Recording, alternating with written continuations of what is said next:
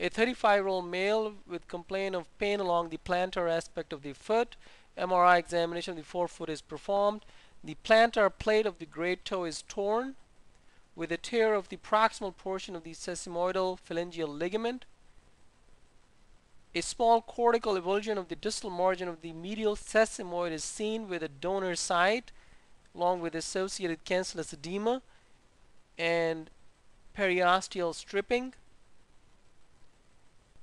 The intersesamoidal ligament and the metatarsophalangeal ligament are intact.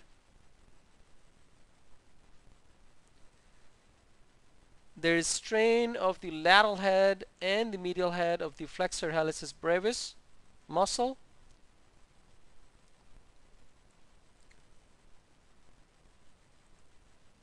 MR findings are compatible with turf toe injury.